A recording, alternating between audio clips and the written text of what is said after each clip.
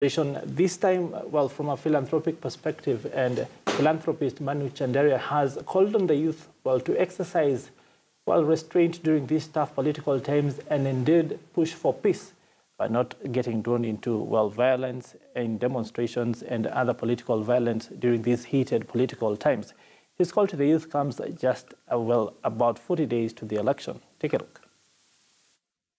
All elections, whether this coming up one after that, what we saw in 2007, we were very, very sure that it can repeat.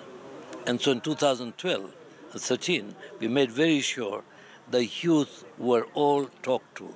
We had 2,000 people, youth from here, from all the counties in Nairobi for 2 days, to talk to them and say, go back and talk to your people.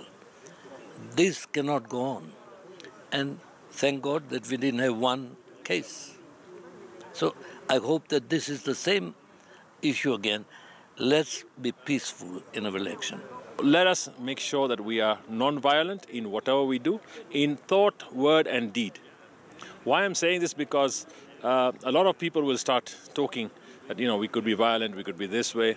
And in counties, in fact, I would say in counties or at polling stations, somebody will win, somebody will lose. They'll be announced, results will be announced.